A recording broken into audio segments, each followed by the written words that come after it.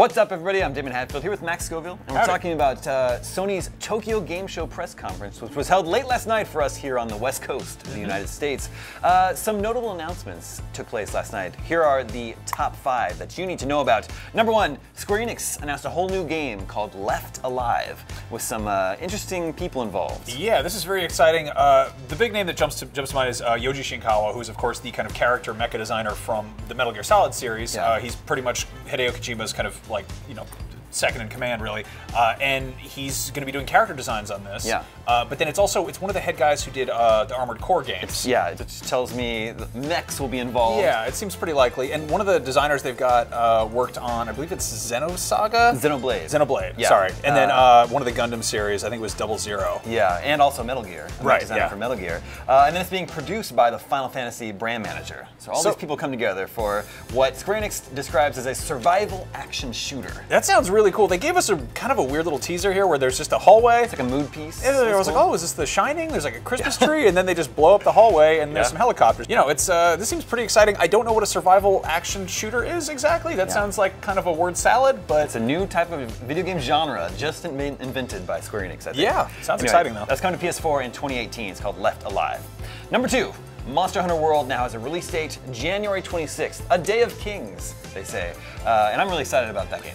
Yeah, I'm not big on the Monster Hunter series, but this game definitely has my attention. The scale of it seems really impressive. That's a series that always has huge monsters and everything. Exactly. But I feel like the sense of player scale in this is really like you feel like you're really just down in the world. Yeah, and it's got a really fun sense of humor too, and giant monsters, and cats. Monster Hunter World, January 26th. Number 3, Final Fantasy IX is available on PlayStation 4 right now.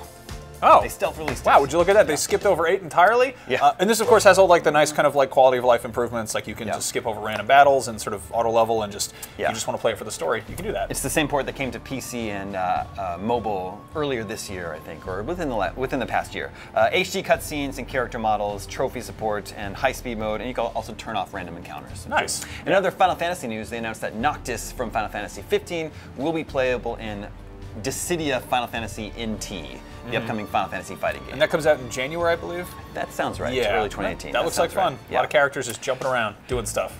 Number 4, Zone of the Enders, the second runner, is getting remastered with PlayStation VR support. This is very interesting.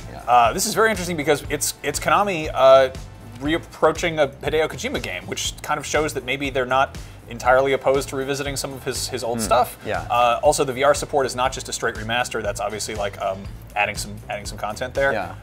But hopefully, maybe this means we're gonna get I don't know, maybe new Metal Gear games on PS4. That would be nice. Well, there is Metal Gear Survive. We're not talking about that. All right, not talking about that one. That's coming spring 2018 in Japan with 4K support, updated sound, and brand new features. We are not clear on what exactly those are yet. And number 5, that Dragon's Crown Pro version that was leaked last week, coming to PlayStation 4, is real. It's actually out January 25th in Japan. Cool. And that has beautiful 4K support and everything. I mean, Vanillaware is known for their just gorgeous kind of hand-drawn art style, so that's going to look fantastic if you got a nice TV and a PS4 Pro. Same developers from Odin Sphere, Muramasa. Yep. And this is a really slick-looking, side-scrolling hack-and-slash fantasy game. I think there's one bonus thing we didn't talk about, and that's Neko Utsumi Kitty Collector is coming to PlayStation VR, so if you want to feed cats in your backyard, you can do it with a funny, expensive hat on your head. Yep. Thanks, Max. Those are the top 5 announcements from Sony's Tokyo Game Show press conference last night. For more on all these games, stay tuned, IGN.